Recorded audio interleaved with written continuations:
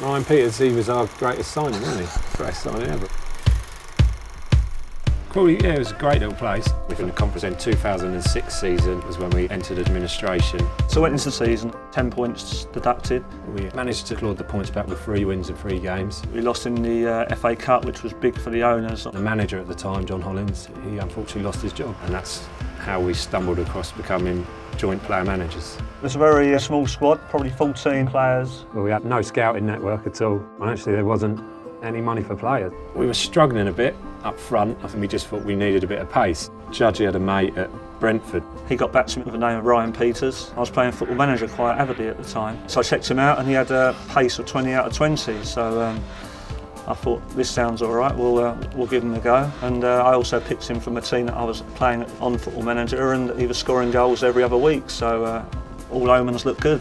Ryan came into the side on his debut, Altrincham away it was, so not after, I think it was about 47 minutes, put us 1-0 up, just scored with a low curling shot into the bottom corner.